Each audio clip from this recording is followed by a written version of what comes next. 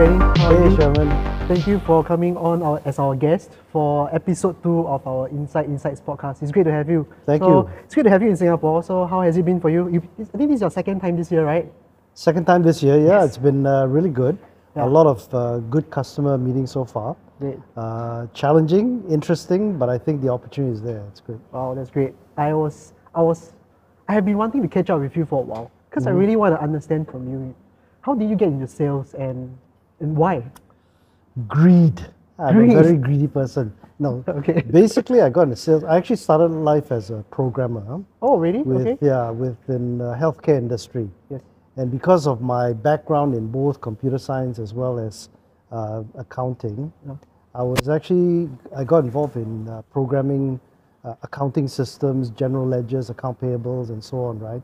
And over time, with this healthcare application system company, we sold these systems around the world, and I was sent to implement a lot of these systems Okay. because I was involved in designing it, right? Right. And then over time, they asked me to, why don't you present some of these systems and demonstrate some of these to prospective clients when I travel. So I did that.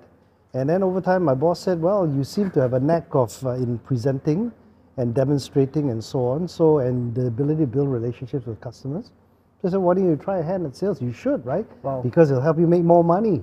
So I said, okay, let's do it. And the rest is history. Wow, that's amazing. It's like a natural progression for you, I guess.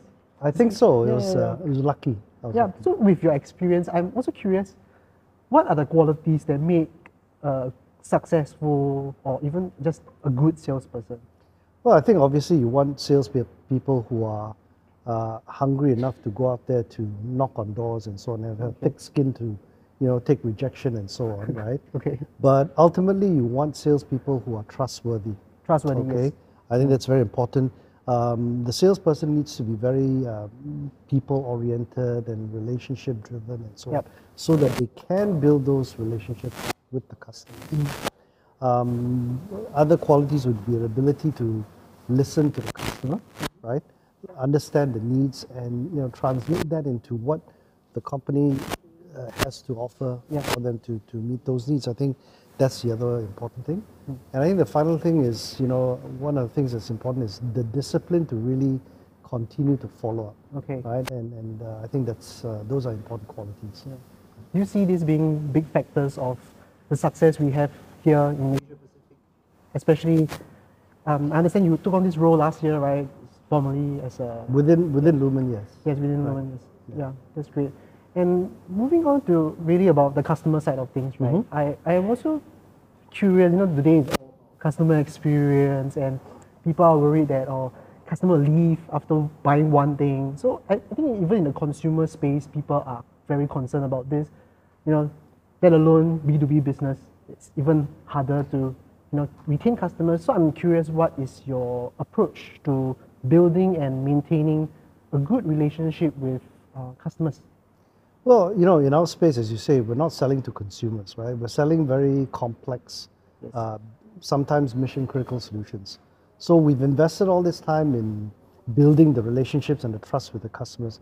Let's not lose that. So in other words, I think maintaining contact with the customers on a regular basis, even though you've got nothing to sell to them at this point in time, I think it's important, right? Customers need to trust that you're there for them. I think that's one element of it. Therefore, continue to be in touch with the contacts that you've made with those customers. Beyond that, right, is to make sure that from a Lumen perspective today, we have invested in a customer success organization that's really meant to work hand in hand with our salespeople and provide additional touch points and contacts for the customers.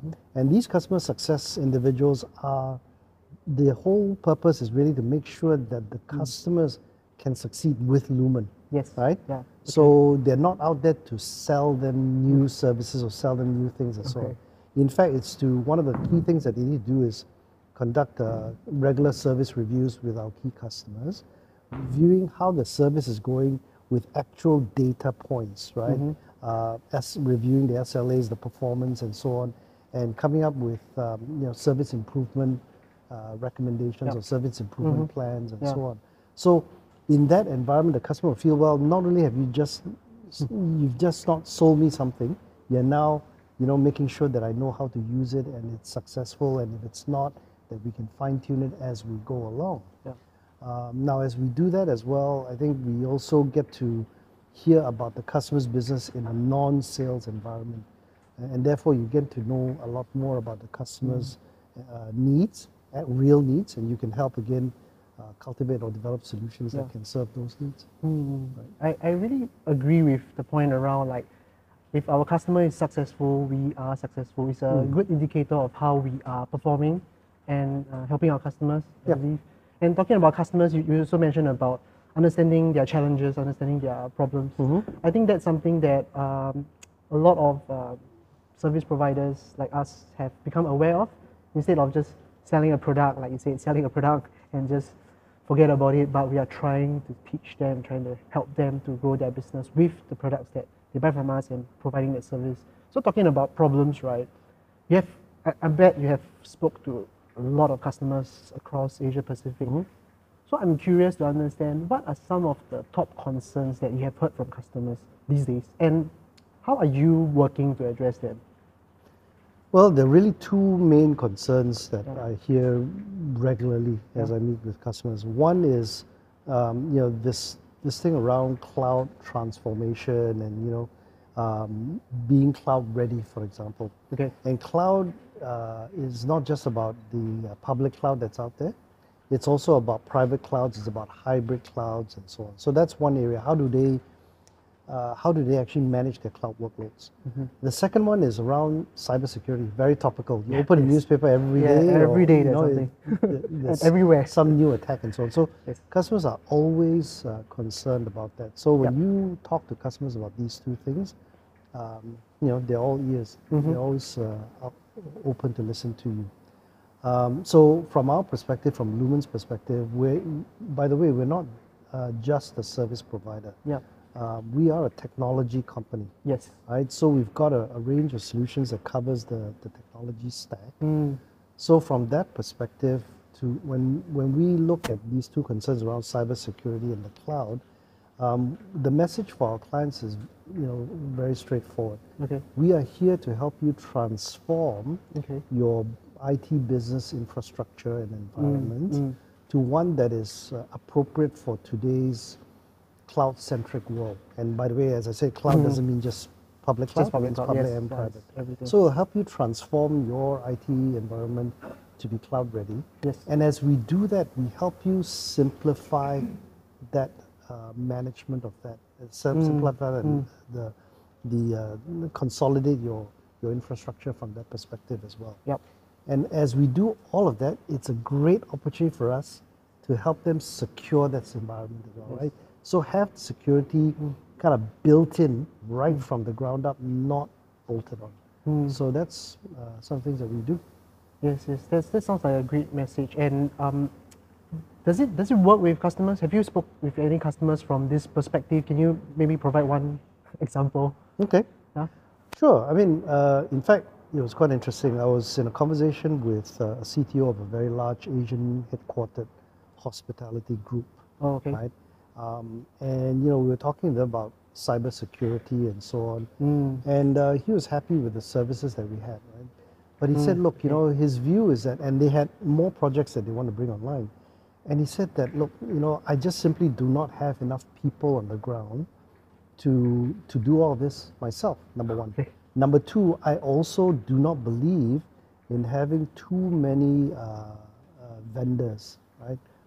Too many providers out there. Because why? When you have too many providers out there, they have to educate them on their culture, their way of doing things, their systems, and so on. And when things go wrong, by the way, there's all this finger pointing. Yes, who is at fault, right? So they want to narrow it down. And so it was, it merged very well. It came in at the right time. So I talked about our approach in terms of being a technology provider across the stack, how we have our pedigree not just in networks, but also in cloud management, cloud workload management, as well in cybersecurity. And it's one provider do it.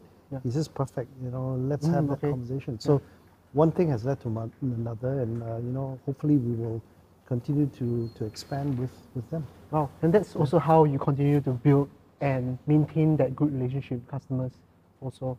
That's correct.